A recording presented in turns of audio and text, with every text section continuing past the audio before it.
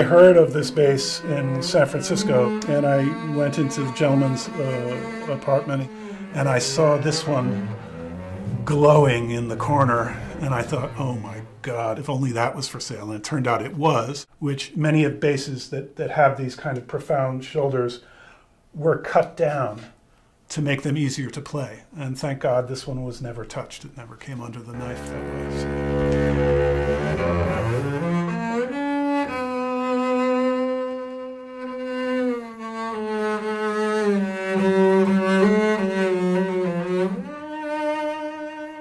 It's Cremonese. It's made by Michelangelo Bergonzi at about 1750. It's got its battle scars to some degree, but it's the original varnish, and the only thing that really has been changed was in the 19th century, while it was residing in England, it was converted from its original 3 strings to 4 strings.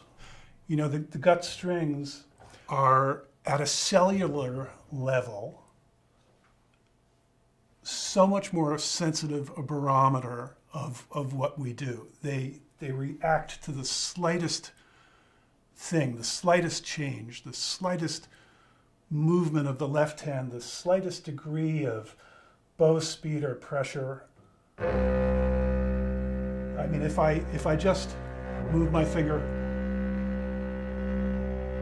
just like that, you can hear something different, but the articulations and the tone world, the range of dynamics, you can actually be expressive at the quietest level.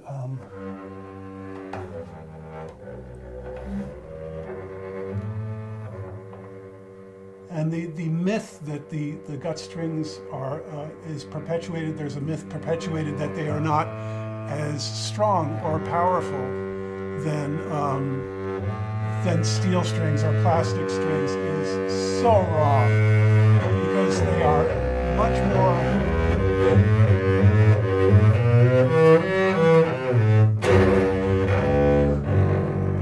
powerful, actually.